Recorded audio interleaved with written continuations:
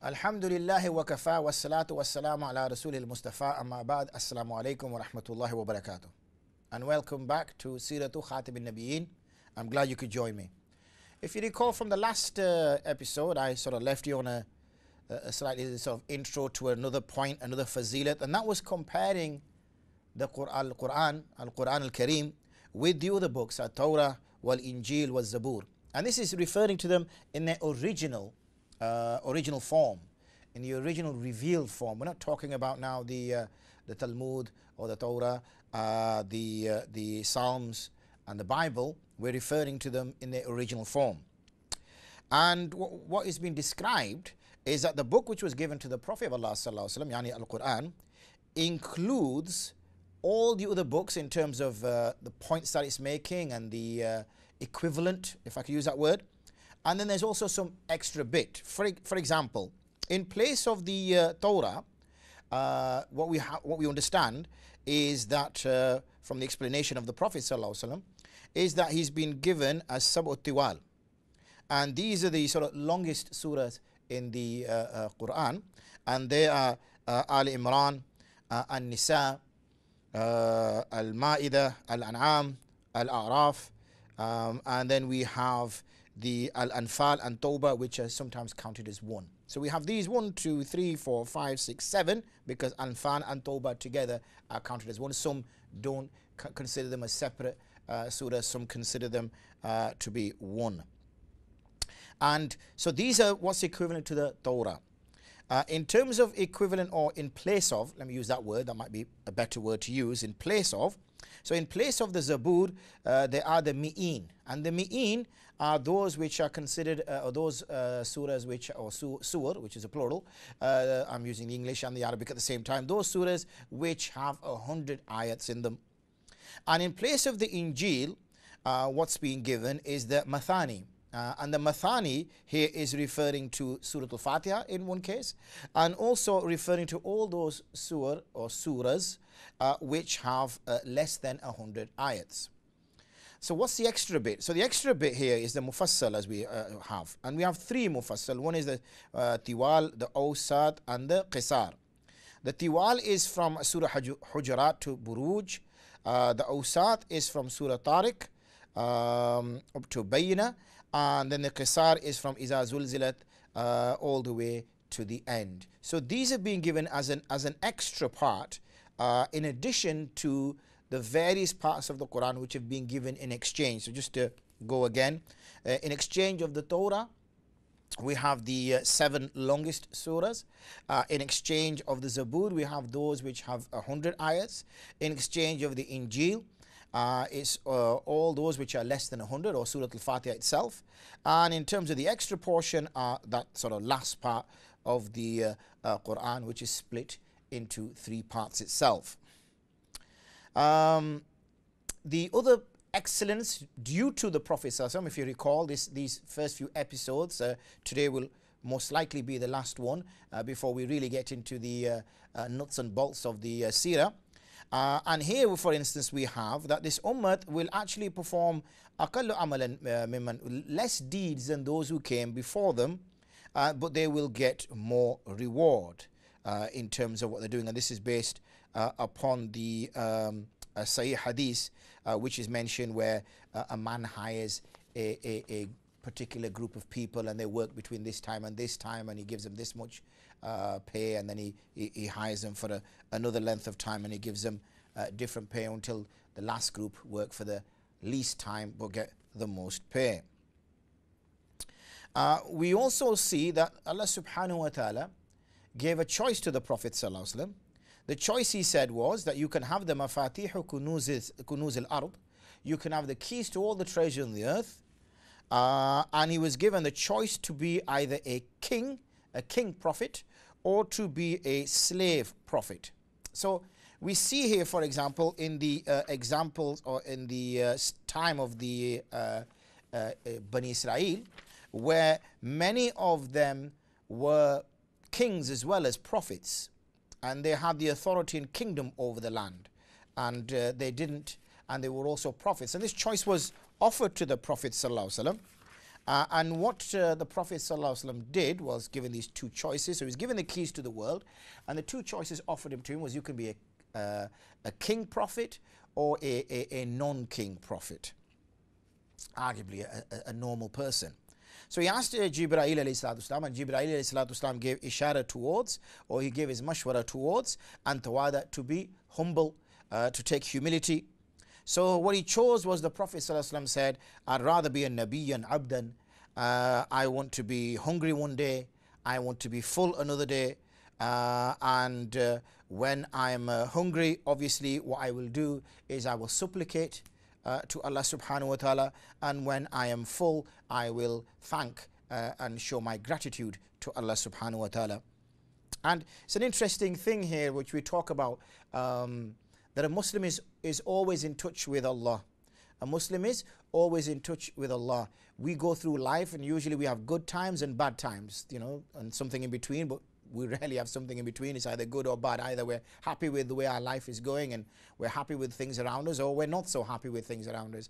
And when we are happy with things around us, then we usually forget Allah. We think, well, you know, I'm obviously the cause of this. I'm great, I'm fantastic. Due to my efforts, I've got a good job. Due to my handsome good looks and my wit, I have got a beautiful wife. Due to my greatness and my wife's greatness, we've got great children, because they're A, beautiful because they've got my genes, and B, because we spend time with them and we give them tarbiyat. That's why they're great kids. And you know, I've got a good job because I worked hard for it, and everything else that goes with that. It seems to be I, and we forget Allah subhanahu wa ta'ala altogether. But when things are bad, we can either go two directions. One direction we go in is anger, aggression. We try to find out who caused this issue, even though we know that Allah subhanahu wa ta'ala is behind everything, and we then go for that. So if somebody bangs into our car, rather than thinking, well, you know, I had my hand on I was playing with my phone, I wasn't really concentrating, rather than sort of putting the blame squarely on oneself and saying, this was taqdeer, I need to learn from this, learn from my mistakes, learn from my experience. Rather than saying that, you know, he has a go at the other chap and makes it more problematic, or takes the other path and then falls on the musalla, holds his hands up in the air and starts begging Allah, Ya Allah, you know, why am I in this situation, or that, you know, please give this to me, please give that to me, please give that to me. And arguably by saying that, I've just remembered a third option, and the third option is that why me, why me? We kind of have that philosophy as well. Why me? You know, what have I done? You know, I pray salah once a year, you know, I have a 3-day stubble, you know, why me, why me? Why isn't it happening to this person? He's a drug dealer. Why isn't it happening to that person? He doesn't pray salah at all. Why isn't it happening to this person? Why is he okay? So, you know, there's so many negative ways we can deal with it, but one negative way, or one way of dealing with it, is we raise our hands. I'm not saying that we shouldn't call on Allah when things are difficult. What I am saying, obviously, is that those circumstances, or the person who's in those circumstances, forgets Allah subhanahu wa ta'ala when the times are good. And the Prophet ﷺ chose that particular path. Now, even though he never became a king, he had authority on the land. We see that he is one of very few Anbiya that did not take the office of kingship. He is one of the very few Anbiya who did not take the office of kingship, but then still had authority. And this is so remarkable, which is another excellence of the Prophet ﷺ, because what we normally saw was this divide.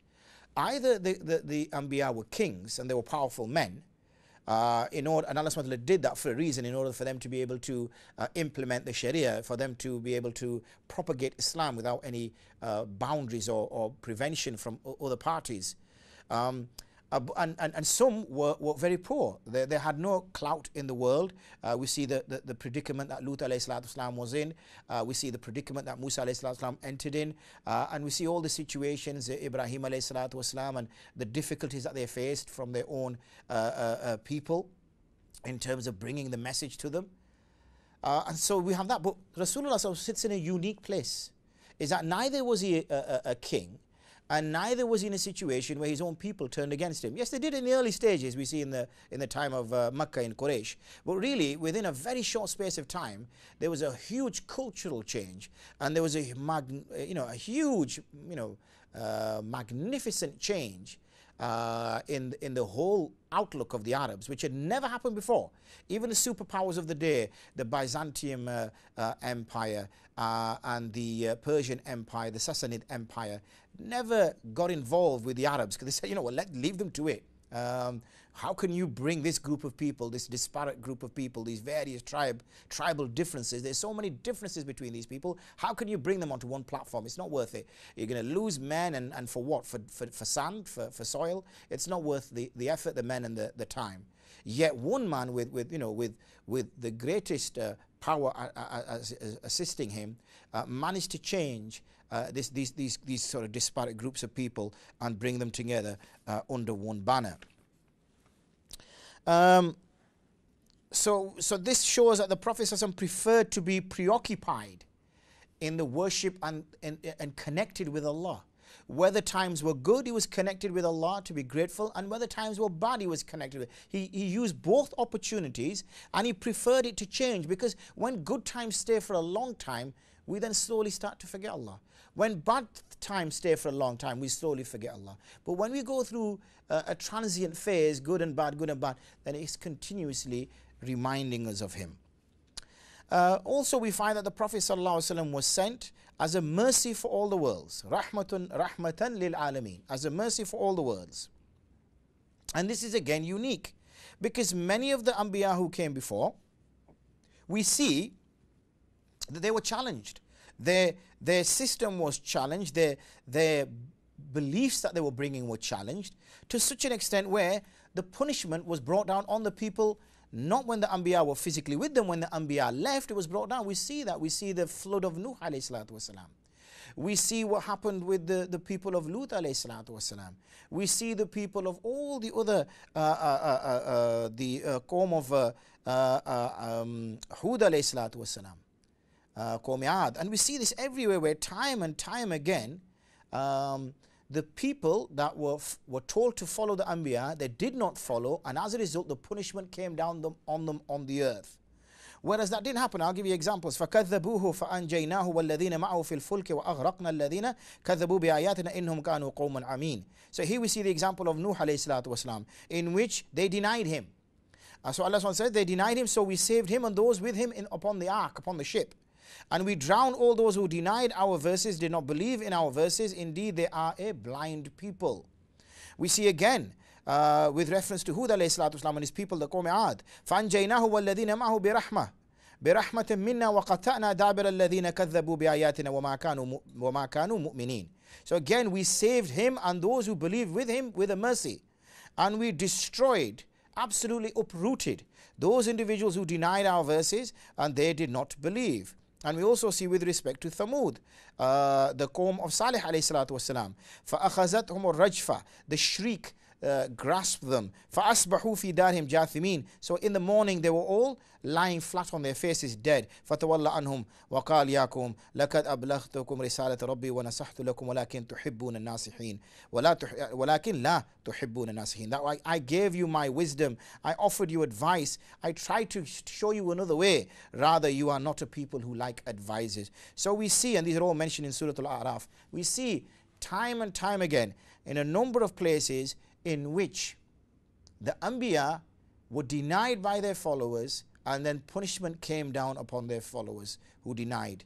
When I mean by denied by their followers, meaning by those who the message was brought to. Obviously there was those who actually followed them, but those who should have followed them, they refused to follow. They felt that they knew better and they ignored the Anbiya. Whereas when it was the Prophet sallallahu alaihi wasallam, yani Rasulullah sallallahu alaihi wasallam, we saw in his case that this punishment never descended upon the people, even though some punishments came, like we saw in the time of in Makkah, similar to what was taking place when Yusuf alayhi salatu wasalam's scenario, or rather Musa alayhi salatu wasalam's scenario, when the people did not accept the message, and we saw a number of situations arise upon the people.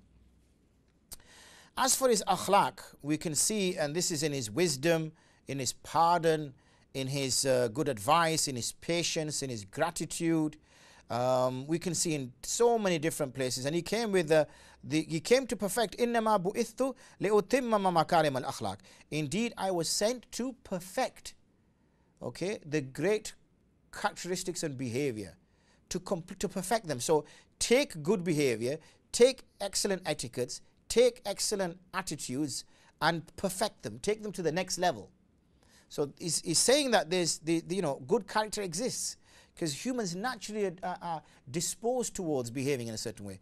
They naturally have good character. But what happens is, obviously, evil gets the better of them, and when evil gets the better of them, they behave in such a way which obviously sends them another track. But people naturally can learn good character, have good character. People smile, people are decent. But what the Prophet ﷺ came to do was to perfect this, to take this to the next level. And that, obviously, we haven't seen apart from with the Prophet ﷺ's way and his methodology.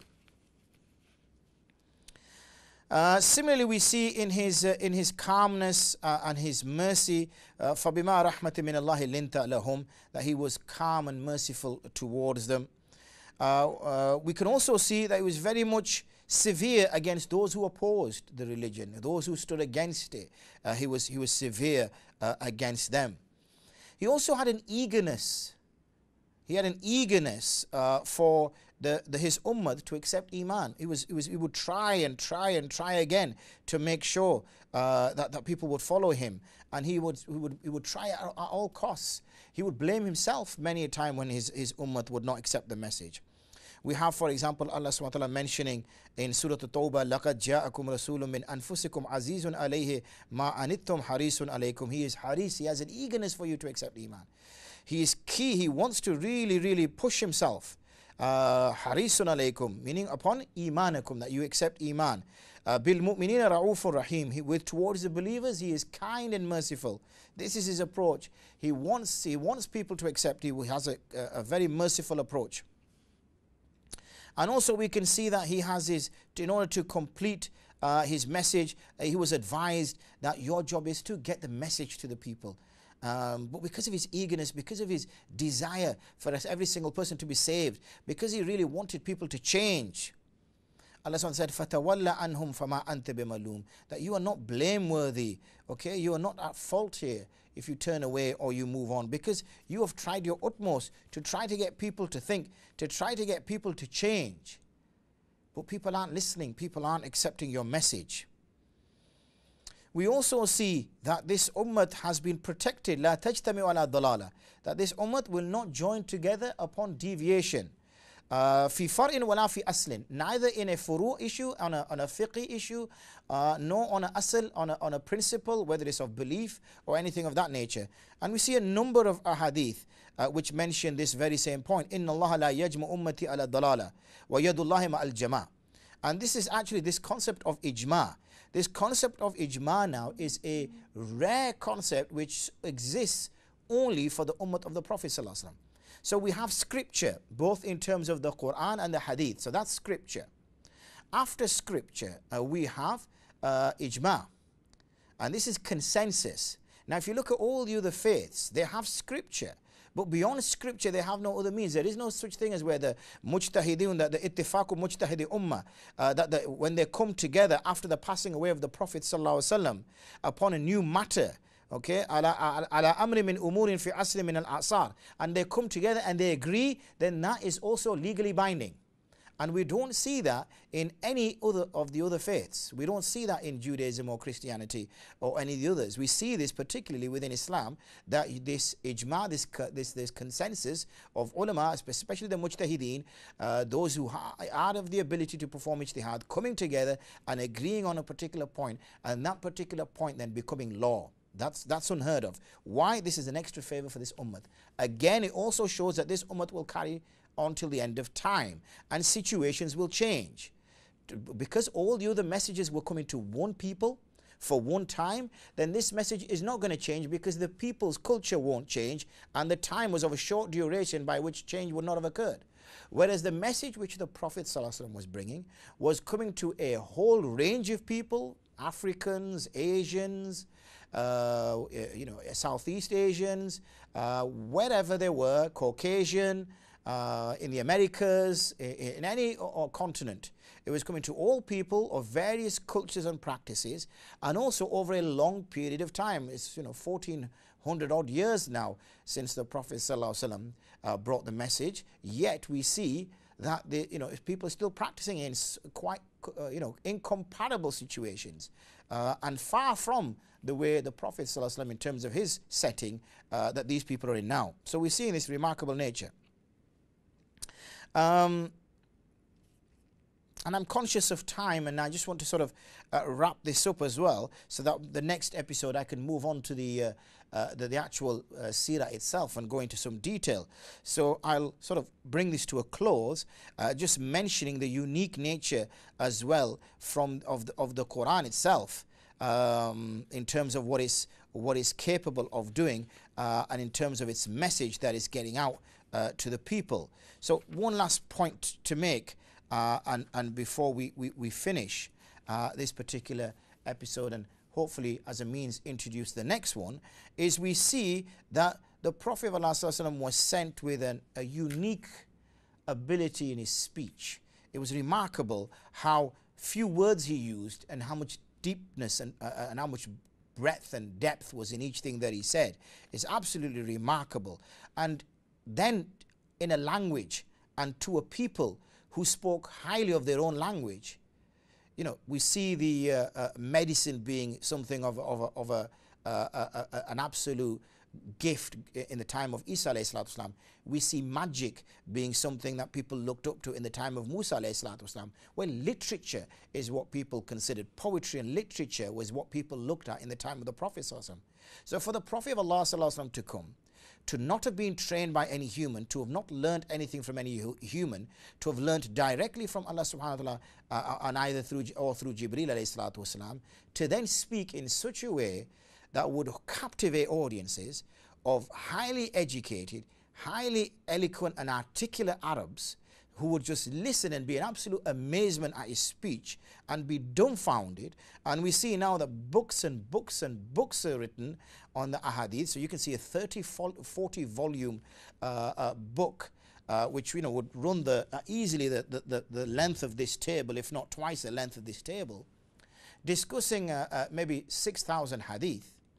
And it's remarkable what can be said about this man and how he spoke and what he said. And this is one of the other points that's being made here. And before we sort of end, and we want to end on a very positive note, and that is the rank and status of the Prophet ﷺ, in that وَكُلٌّ فَضَّلْنَا عَلَى الْعَالَمِينَ, we can see that the Prophet ﷺ status is second to no other creature. His status is way up there. And I don't think in the introduction, sort of the introductory 4 or 5 episodes that I've delivered to you so far, I've truly been able to captivate the remarkable and magnificent nature of this man, Prophet Muhammad sallallahu alaihi wasallam. But I hope that it's been a nice taster. I hope it's served as a starter for you, just to whet your appetite for what is to come. Because what I hope over the coming weeks and months, and maybe years, we don't know, I would hope that I would be able to go into some detail covering the seerah of the final Prophet Muhammad sallallahu alaihi wasallam, from beginning to end. And this will be very detailed, so I want your thinking caps on and your thinking hats on. It's going to be intense as well. So I do really want you to be sort of, freed up, a nice cup of tea before you sit down to listen, because it's very important that you follow literally word for word, because it will be factually based. I will be using the most authentic sources that I have in order to give you a factual understanding of the Siratu Khatim al-Nabiyyin.